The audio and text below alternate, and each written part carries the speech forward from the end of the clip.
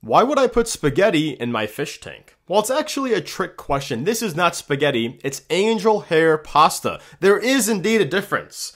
Of course, I'm joking with you guys again. It's actually not angel hair pasta either. This is acrylic yarn. Now, I'm going to give you guys 5 seconds to guess why on earth I would put acrylic yarn in my aquarium. Ready? 5, 4, 3, time's up! So the reason I'm putting acrylic yarn into my aquarium is this is a guppy tank, and I'm trying to breed these guppies. And when guppies first have babies, they are very tiny. Tiny enough, in fact, to fit in the mouths of some of the larger adults.